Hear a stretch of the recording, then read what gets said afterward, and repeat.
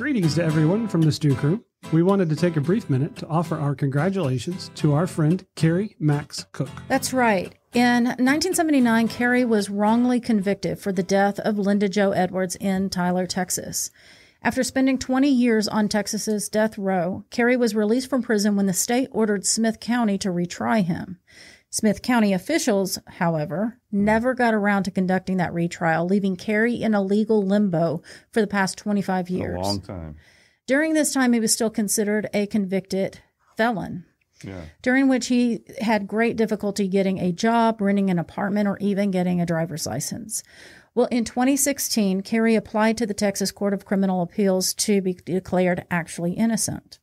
After an 8-year wait, actually an 8-year fight. Yeah. Yes, lots of fights. Lots of fun. On June 19th of this year, 2024, the court found KERRY to be actually innocent. Actually innocent, yeah. His 46-year-long nightmare has finally come to an end. Unbelievable, isn't it?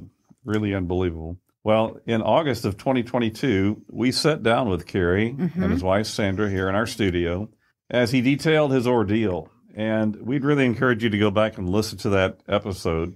It is in Season 3, Episodes 18 and 19. It actually stretched over 2 episodes. It's fascinating and horrific at the same time.